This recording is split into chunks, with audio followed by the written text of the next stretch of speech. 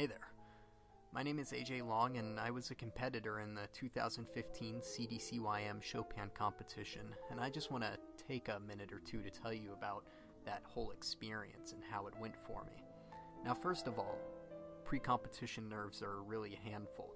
There's a lot of pressure to play your best on competition day, and you almost feel as if your whole life's success is contingent on having a successful performance on that one day, that one moment. However, when I arrived at the venue, I was greeted by Ann Gabriels and Regina Polak, who are a couple of the people who run CDCYM, and they were so kind and generous that I felt completely at peace with myself from that point forth. Throughout the rest of the day, the overall atmosphere was so warm and gracious, which is wonderful because so the kids who are competing in this competition, like I said, they're going to all be really stressed out. I was really stressed out. So having that really warm environment is just going to make the overall experience of competing a lot less tense on the emotional side. Also, some of us may not realize that without organizations like CDCYM running these competitions and master classes, the great music of these composers will die off or would die off without that kind of thing. And I think it's absolutely wonderful that this organization is contributing to keeping the wonderful music of Frederic Chopin especially alive, because without these organizations putting on competitions and people being willing to play the music and play the music publicly at a venue for others to hear and listen to, it would die off. So I'm eternally grateful, especially for that fact that they're keeping this wonderful tradition of classical music going.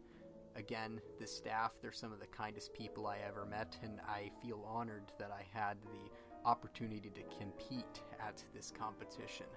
Thank you.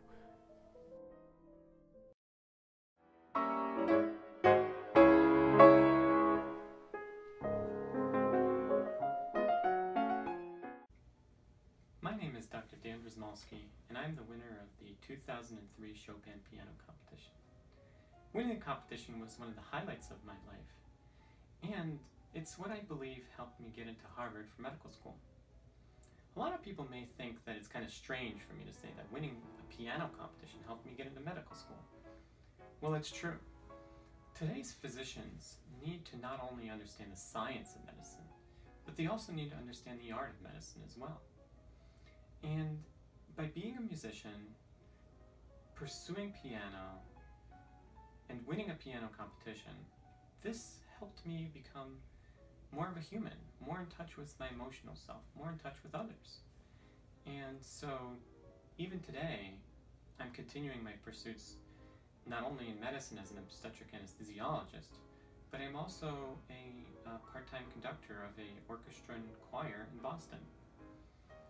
And these things are what help me to really understand my patients, to really be there with them, not only in their time of need medically, but also in their emotional and psychological needs as well. So if you're a young, inspiring musician and you're participating in the Chopin piano competition this year, I urge you to think that you're not just playing the piano just to play the piano. You're really developing yourself as a more well-rounded human being. And no matter what career you choose in the future, whether it's going to be a professional career in music or outside of music, this is going to help you to become a better person and a better professional. Congratulations to everyone participating in the concert this year, and I wish everybody the best of luck.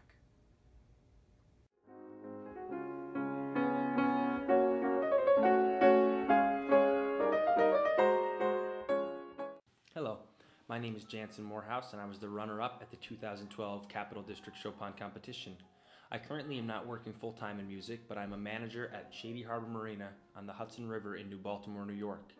I do have a degree in music education from the College of St. Rose, but do not wish to pursue life as a teacher. I really enjoyed playing and performing too much to want to settle down and just be a music teacher. At the moment, I play at church as often as I can, and I also accompany some school events and teach some private lessons when I'm able to, as well as accompany some other solo instrumentalists. Most recently, in 2014, I attended the Crescendo Summer Institute in Hungary, in the village of Tokaj. It's a very small little area, outlying kind of wine region. And after that, I actually was fortunate enough to have a chance to study privately in Basel, Switzerland, with a teacher that I met in Hungary. And that was very influential, very inspiring for me. And most recently, just in this past winter, I attended the Crescendo Summer Institute in Somerset, South Africa, where I went as a volunteer and was able to again meet many great musicians and teachers, and again was inspired to continue my own personal studies. And at this point, I'm doing some preparations for some master's auditions for the upcoming winter and next spring, and I'm hoping to get accepted into a conservatory of some sort. But the Chopin competition, as far as memories and just thinking about that, it was a great opportunity to prepare. It was different than anything I'd ever known from St. Rose. It was just really great opportunity, met a lot of great people there, and just got a chance to practice in a different way.